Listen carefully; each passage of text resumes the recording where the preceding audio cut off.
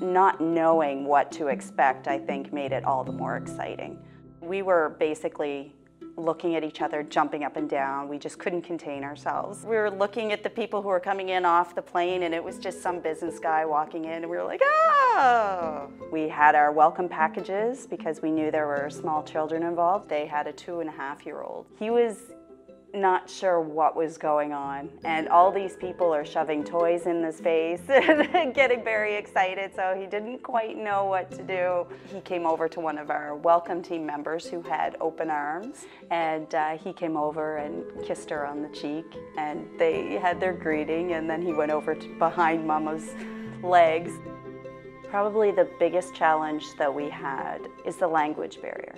Without having the language, we had to rely more on sign language, apps on our phone, like whatever we could. The initial reaction was like, I don't know if I can do this. We have a lot of support, and there's the support of the Y, there's the support of the welcome teams, there's the support of the community.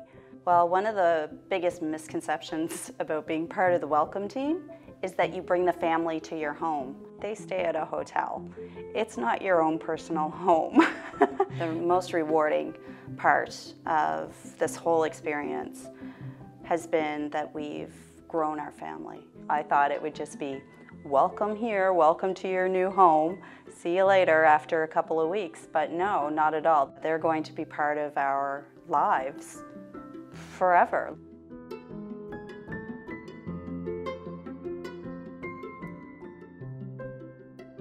The YMCA Newcomer Connection Centre is one of 36 refugee resettlement centres across the country.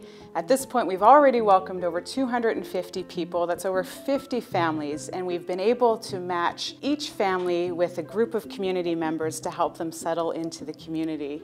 The numbers continue to arrive in St. John, and we are at a point where we desperately need more welcome teams to come forward and join this exciting initiative. To learn more about opportunities to volunteer as a welcome team member, check us out at ymcanewcomers.com or give us a call.